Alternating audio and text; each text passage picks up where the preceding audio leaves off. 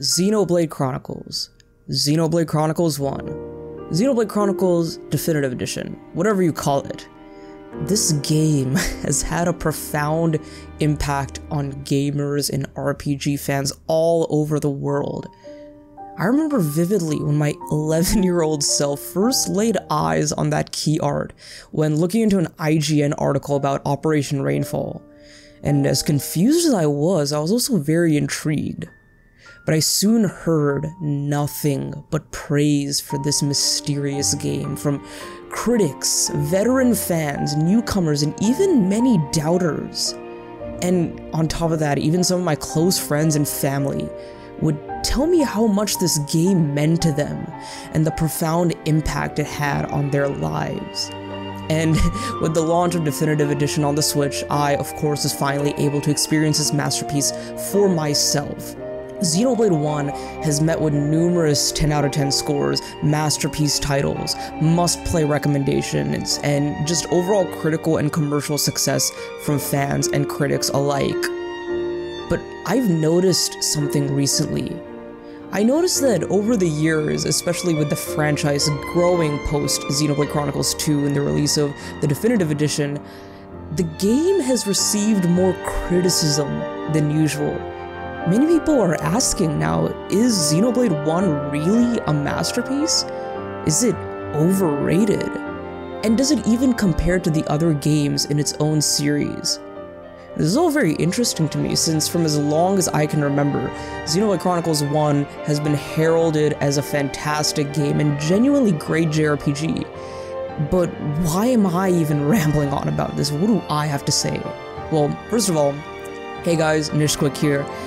I think many of you guys know what this game and what this series means to me. I've recently completed my New Game Plus run of Xenoblade Chronicles Definitive Edition, and I want to make this video in defense of Xenoblade Chronicles 1. I've been seeing a little bit of negativity on this game, but I've also seen some solid critiques from others as well. Like I said earlier, I remember this game being a near universally loved game, so this somewhat sudden switch up on this game is a little interesting to me. This video is by no means a jab or direct response to anyone else who did not enjoy this game.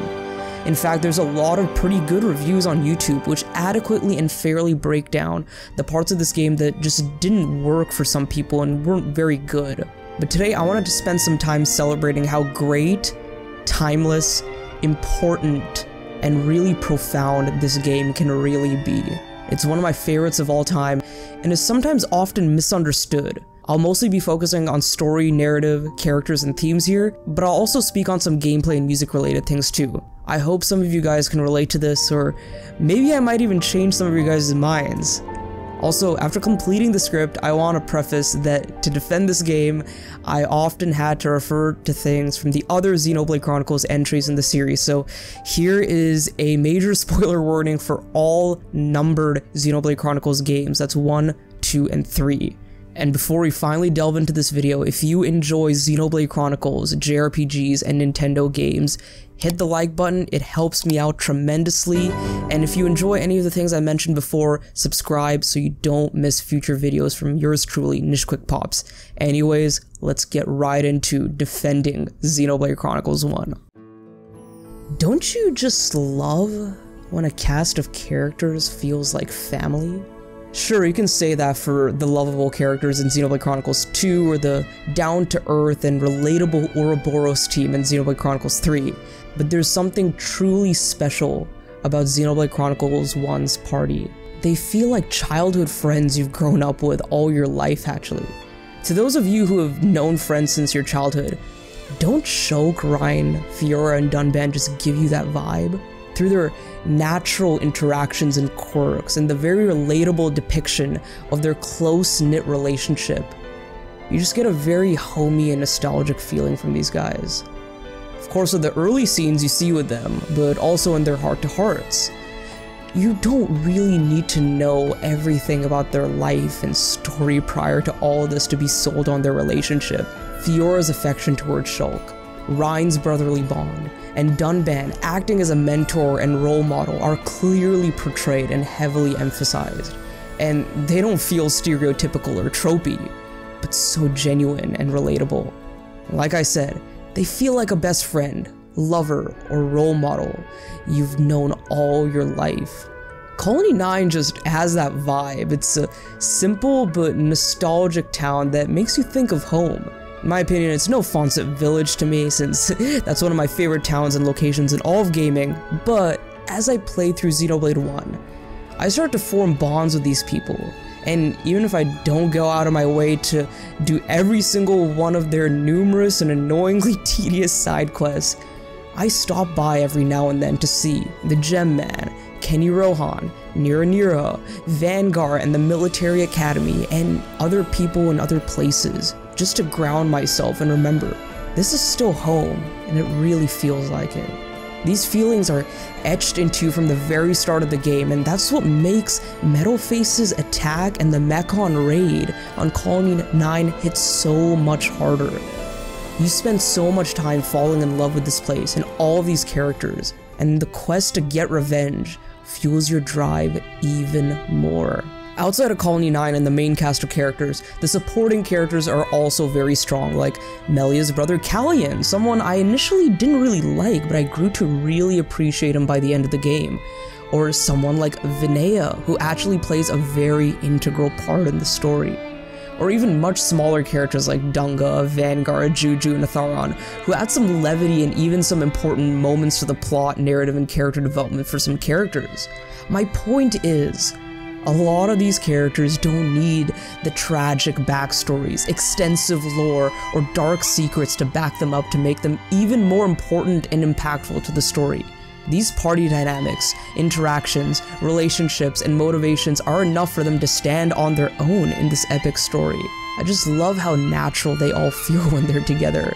So many moments show how they fit so perfectly together and play off each other so well. Like when Charla will scold Orion for saying stupid things and misremembering basic Hom's history. How Dunban loses his cool and has to be brought back to reality by Shulk's encouraging and heartfelt words. How Fiora confides in a friend like Melia to express her concerns regarding her legacy and loved ones. It makes them feel like they're truly a family, and a team of people who love each other and would fight to the ends of the world for each other. Xenoblade Chronicles 1 is often overlooked for its simpler characters versus characters like Pyra, Mithra, Nia, Noah, Mio, Rex, all these characters having extensive backstories to flesh them out, and possibly even direct connections to other pieces of Xeno lore, like the Trinity Processor or Origin Administrators. But that doesn't take away from how impactful, down-to-earth, relatable, nostalgic, and emotionally impactful this cast of characters makes you feel. There's still a strong family, and maybe not as directly familial as the Xenoblade 2 cast, they do feel like family with a very strong bond. Not gonna lie, I was kinda hoping Future Redeemed would give us a Xenoblade 1 version of that family picture with all the cast in the future, but alas, at least we got to hear some really nice affinity scenes from Shulk remembering his loved ones. So I've talked a lot about the characters, but I do want to touch on some gameplay related things before I delve deep into the story and themes. Overall, gameplay and combat is simple and honestly very approachable compared to the other games in the series. You're often pulling off the same combos and getting into really repetitive battle situations, but for a JRPG that came out in 2010, it really works and it really feels great. I personally love visions, and the fact that an important story element plays a massive impact in the combat and gameplay is a very ingenious idea.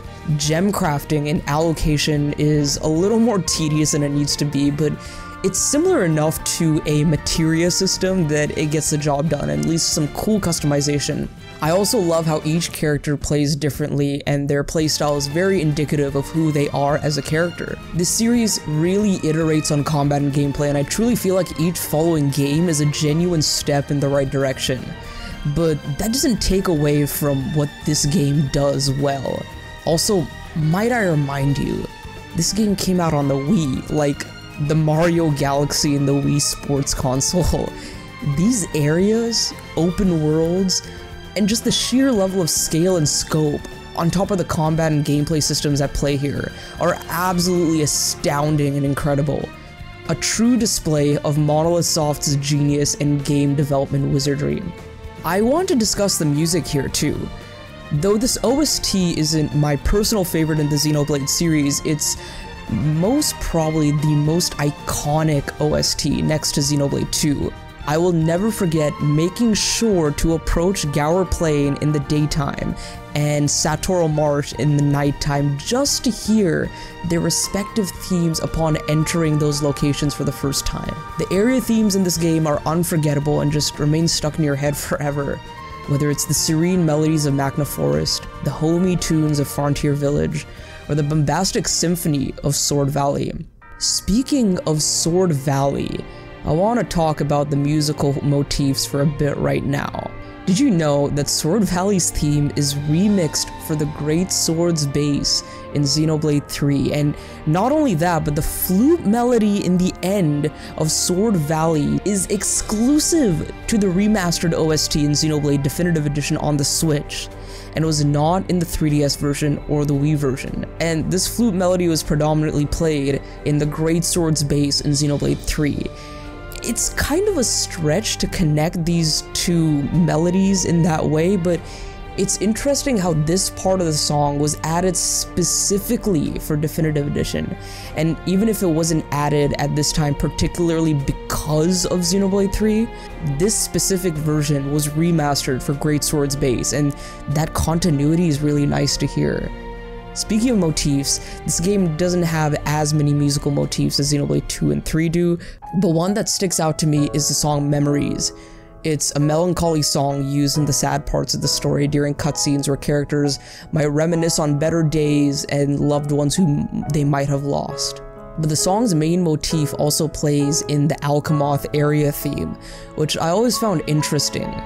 It's like the rich history of Bionis and Alchemoth is also full of sad memories of the High Entia and the Giants, and the unfortunate reality of the source of the Telethia.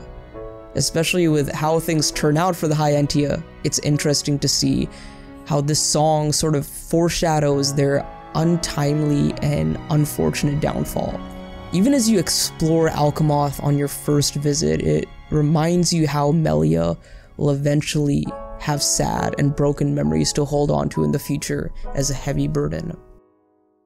A friend of mine once made an analogy to Xenoblade 1 and 2 stories upon completing Xenoblade 2, which I really appreciated and resonated with. He said, while 2 is the emotional roller coaster and often the more heartfelt of the Klaus games, 1 is a grand, massive, epic adventure, just full of cinematic moments, grand and expansive locations, high-octane moments, jaw-dropping plot twists, all that stuff, and so much more. Despite this, the game is simple yet profoundly effective in its storytelling. Simple does not necessarily make it bad, and I'll be referring to that a lot in this section of the video. Xenoblade 1 isn't only just shock value and big cinematic moments. The story has a genuine level of nuance and depth that makes it stand toe-to-toe with not only the other Xenoblade games, but in my opinion, the other games in this grander Xeno meta series. And of course, in comparison to other JRPGs of the similar caliber. In fact, Xenoblade 1 inadvertently hints at concepts and story beats that appear in games like Xenoblade 3, and not directly because, as we know, Takahashi had no real idea that a sequel to this would ever come.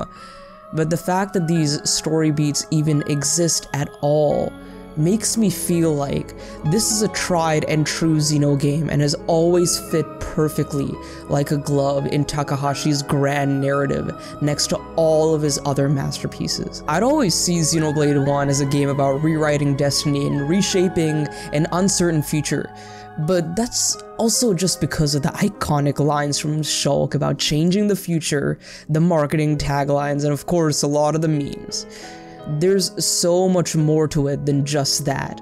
Xenoblade 1 explores themes of reminiscing in the past and holding old grudges, stagnating aimlessly to maintain a status quo, and of course, taking a stand and willing to confidently walk a path that you carve for yourself. It is simply presented, but it's also so complex, nuanced, and just a powerful story full of depth. And I want to explore these 3 themes I mentioned, since they're the ones that I resonated with the most personally when playing this game. Let's start with holding on to grudges of the past. This is what Egil's character centers entirely on.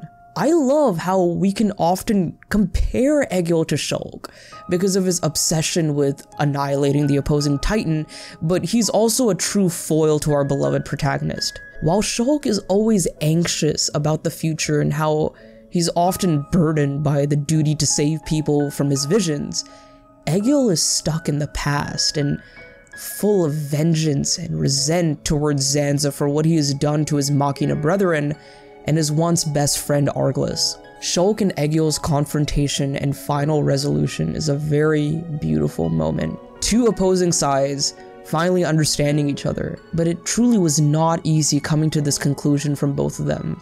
Egil sees Shulk not only as a blind vessel, but also as the deity that stole everything from him. Shulk sees Egil not only as the leader of Bionis' lifelong enemy, but as the ruler who took the life of his loved one and many others in his hometown. But in that one perfect moment, they come back to reality and see what has come to pass in this singular present moment. Egil leaves his anger for the past. Shulk forgets his anxious feelings for what's to come. They reach out to each other, Homs and Machina, to build a brighter future together, hand in hand. And this is what Egil has always wanted. If you look back at his conversation with his buddy Arglys, it reminds me of the ambitions, hopes, and ideals of the Ouroboros team in Xenoblade 3.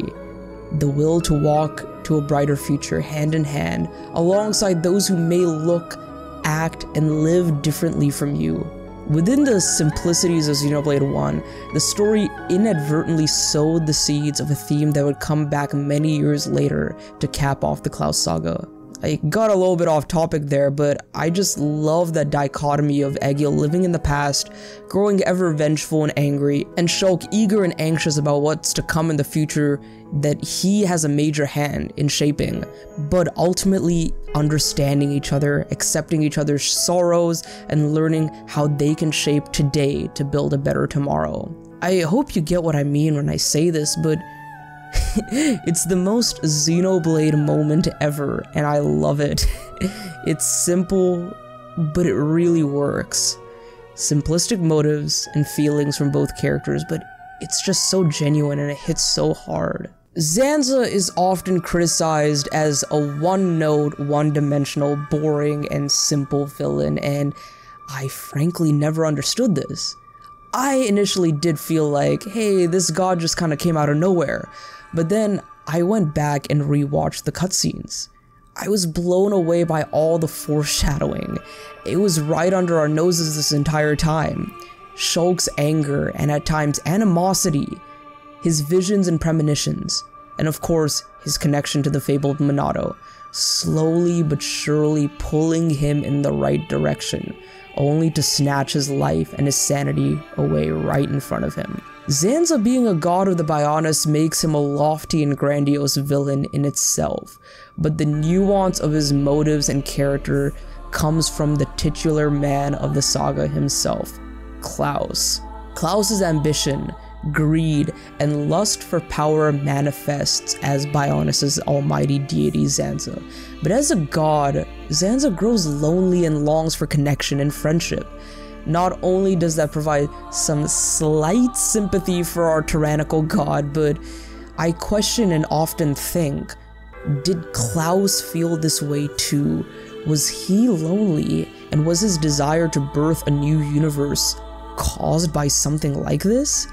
That I'm not too sure, since we only really see how Klaus feels after the experiment and his regrets, but as a god of Bionis, Zanza stagnates and maintains the constant flow of life and death to preserve his power and perpetuate this endless existence. all he wants is power and the life of Bionis to fuel him with life and energy. Does this sound like someone we already know? Someone whose name also sounds with a Z? Is actually named Zed? Well, yeah, Zed and Zanza are different in their own ways, but a lot of Zanza's motives reminds me of how Mobius perpetuates an endless now to feed off of the lives of others. Zanza is portrayed in a more simplistic way, but again, simple does not mean bad. Zanza is cunning and wise in how he preys upon those who can fulfill his goals. A strong giant with ambitions of traveling to other worlds as a vessel to wage war against the Mechonis, and a young boy with his whole life ahead of him, only to be used as a vessel for God's perpetual stagnation. Bionis is full of so much life and culture, and the people want to choose, build, and cultivate a future for themselves. And this is something that leads to the next thing I want to talk about. Shulk's will to change the future, the party's ambition to shape a brighter tomorrow, and the true purpose and power of the Monado and what the blade truly symbolizes. As I played the game for the first time, I was confused on what the Monado truly was, and what muddled things even more during my first playthrough was how Alvis kept telling Shulk to seek his true Monado. But after completing the game and relishing in this story for years, and now replaying it, it makes so much more sense. Not only because of Shulk, but because of Fiora too. Just hear me out on this. What I've understood Monados to be in the Xenoblade series is that they're divine tools to shape one's future and the destiny of others, directly connected to the Trinity processor powering their respective worlds. But to unlock their full potential, one must be pure of heart and truly have the will to make a significant difference. A strong heart, mind, and will to forge a path ahead to a life full of possibilities and growth. We see this from all Monado wielders in the series. Of course, we see it with Rex once he truly learns to understand, love, and accept Pyra and Mithra. He unlocks the Aegis's true power, which is also Monado, by the way, if you didn't know. Noah does too, once he understands everything N has been through, and how he and his fellow friends can break the shackles of Mobius. He brandishes the Sword of Origin and unlocks the true power of his Lucky 7. If you want to learn more about this, shameless plug, but check out the Conduit Cast episode we did about this. And of course, Shulk is no different. The Monado 2 was unlocked by Zanza himself to manipulate Shulk further on his path of destruction, but the Monado 3 was called forth by Shulk himself once he understands that he has the potential, the strength, and the will to shape a future without the need for tyranny and control from an overbearing deity like Zanza. It's a simple moment, but it speaks so true to the rest of the series. This moment, it's also the most Xenoblade thing ever, and in its purest form. The protagonist finding his true will to shape a bright future ahead and unlocking the full potential of his divine sword to carve a path ahead. Again, it's so simple, it's so Xenoblade, it's so typical JRPG. But wow, in the context of this game, it's so impactful. Don't worry, I did not forget about Fiora either. Vinaya did see potential in Fiora, and Maynith did too. Fiora isn't just a love interest for Shulk, who will follow him wherever he goes. She's someone who has the same desire as Shulk does, to find the answers to why Bionis and Mechonis must keep fighting, and to build a bright future that Lady Maynith wanted from the Homs and Machina. Fiora took the time to truly empathize with Maynith and really understand the struggles of the Machina. Maynith needed someone like that, a vessel who felt the same urge to make a change, but who would hold out their hand and lead with an open heart. Fiora is often forgotten as a simple, one-note, one-dimensional basic character, only fulfilling her purpose as Shulk's lover. I've always loved Fiora, but after what Takahashi has said about her role in Xenoblade 3 recently in his Ionios Moments art book interview, I appreciate her character so much more. Fiora isn't just a vessel for Meyneth or a simple love interest to Shulk, but a fellow Monado wielder who's responsible for carving out a new path and a brighter future ahead. Again, this is Xenoblade at its simplest form in many ways. Fiora and Shulk don't go through the same things that Noah and Mio or Pyra and Rex do, but their relationship is still so genuine. The story of Zanza and Meyneth, and Shulk and Fiora, are also the stories of gods, Homs, and Monados, and the will to shape a strong future ahead. Xenoblade endings are always so memorable and emotional. They hit so hard with the emotions, but also with the themes and overarching messages for each game. I'm not gonna lie, every time I see the ending cutscenes for Xenoblade Chronicles 1, I tear up, mostly because of how hard the nostalgia hits for me. I remember exactly how I felt when I saw the Klaus experiment for the first time, the decision that Shulk makes, and the final moments you get to see with the cast in Colony 9, but there's so much more to it. I love this ending so much, and I want to take some time to talk about it because it stands out so profoundly with the rest of the series in my opinion. First of all, Shulk's decision is one that remains a very, very genuine moment. Of course, we already talked about a world with no gods, but I can't forget what the rest of the characters have to say about all of this too. We've also talked about how Egil lives in the past and Shulk in the future, and with a world with no gods, the people of Bionis and Mechonis can live without any worry of any other force having any control over their lives. They can live one day at a time and cherish every single moment to its fullest. Just enjoying the simple moments and things that make them happy, sharing each other's company, a nice meal with each other, the special moments and adventures that they might go on, the lessons they learn from each other, and all the other happy moments that they build together with one another. In the end, that's what the party of Xenoblade 1 is fighting for. And I think about that a lot myself. I often find myself worried about the future. Am I doing enough right now to build myself up to be the best person I can? Am I really shaping out a future for myself that will keep me happy and keep me successful in the years to come? And then I think about my past too. My mistakes, regrets, sorrows, and things I might feel ashamed of. Do those still make me who I am today? How much have I grown and how much have I learned from the past to shape my future ahead? And then I remember, the only way I'll become a better person is by living one day at a time, working at my goals one step at a time, and living in the present every moment at a time. That's the most important takeaway from Xenoblade 1 for me. Every day we grow wiser, stronger, and more capable of reaching our goals and seizing our desired future, whatever that may be and however that might look like.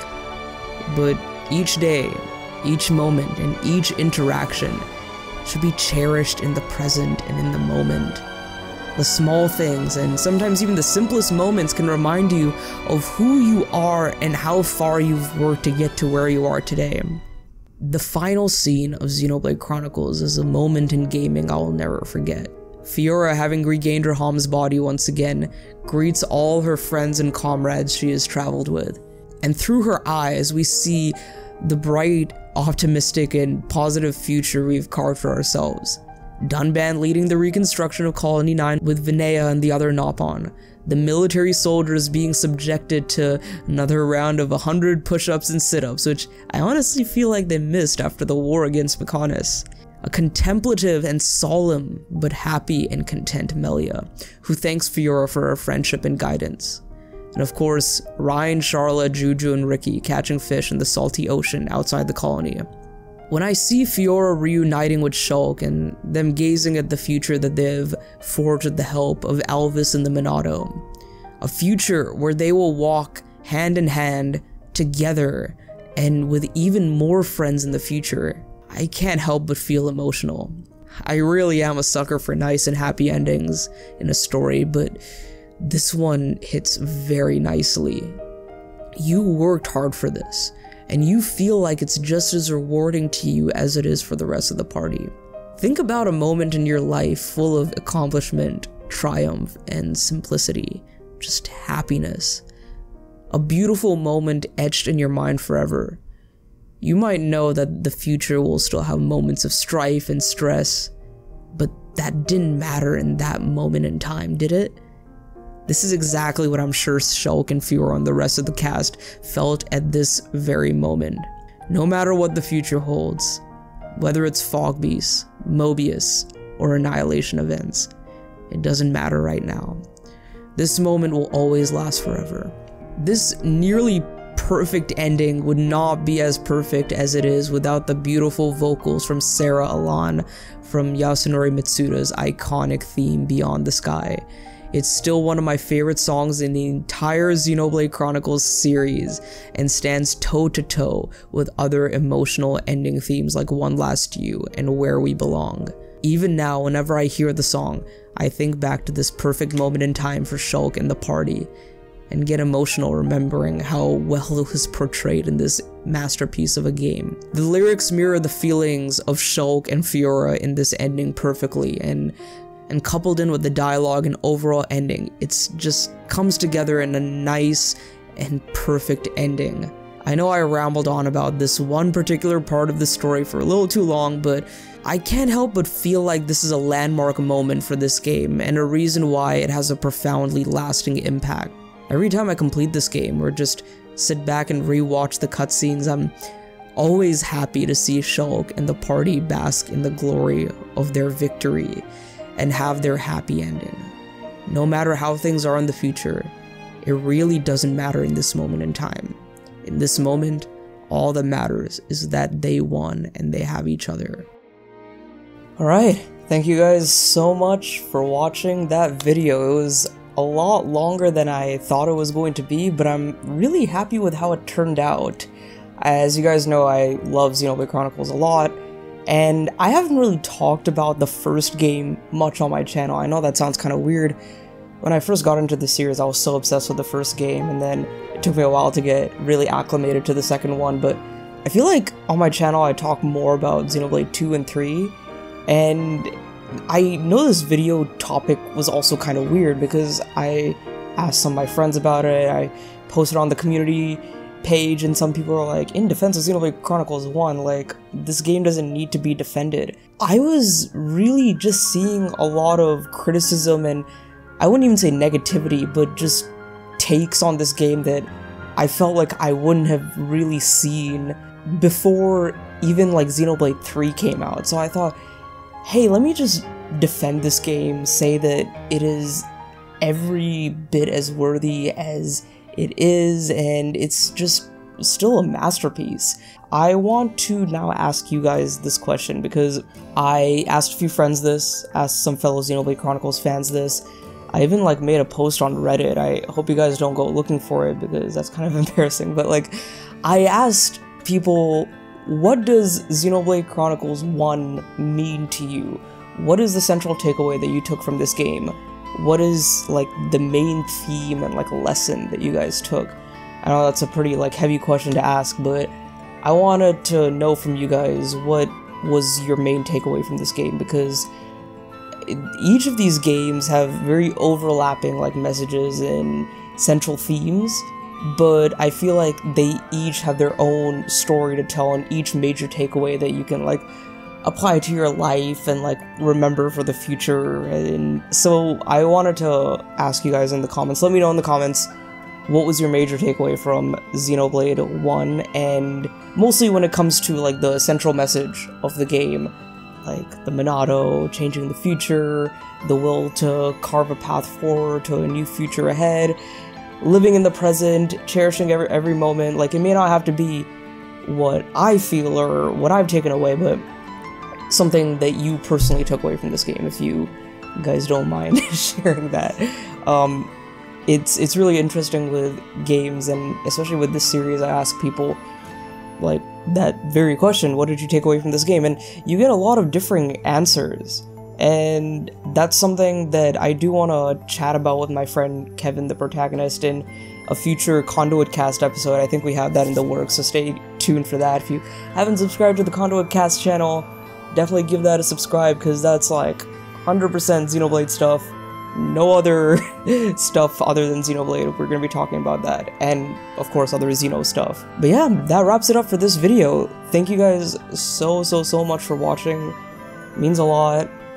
Like I said earlier, if you like Xenoblade, if you like JRPGs, what are you waiting for? Subscribe to the channel if you haven't already. And yeah, liking helps a lot. I am very glad to be finally making this video and putting it out to you guys. So yeah, let me know what you guys think. This is Nishwick signing off. Have a great day. Go play some great games today, like the masterpiece that is Xenoblade Chronicles Definitive Edition. I'll see you guys in the next one. Later. Hey guys, this is Nishquick. Thank you so much for watching that video, and if you enjoyed it, check out these two videos on the left, and maybe subscribe if you haven't on your way out. And big shout out to all my channel members whose names you can see on the screen right now. I'll see you guys in the next video. Later.